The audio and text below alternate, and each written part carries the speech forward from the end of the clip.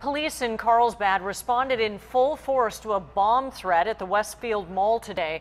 We showed you the scene live from Sky 10 at 5 o'clock as several stores were evacuated.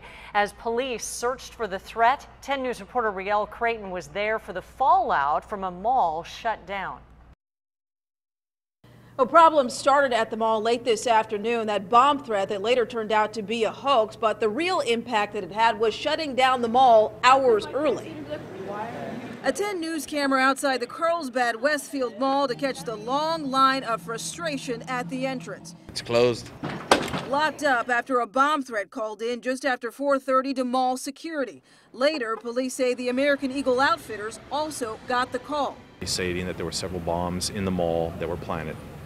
With no further details. Police responded with bomb-sniffing dogs brought in as they scoured American Eagle and the rest of the mall, only to find nothing suspicious. Stores inside the mall say police made the decision themselves to close down and get out. We evacuated on Friday. We expect a high volume. A major issue for Rosa Robinson, who says she lost commission on what would have been a very busy night. She says she didn't choose to leave. Her employer was ordered to close down by mall security at 6.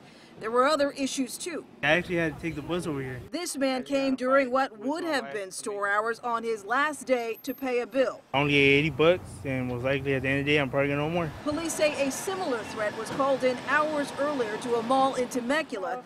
They're investigating whether they're connected. In Carlsbad, Rielle Creighton, 10 News.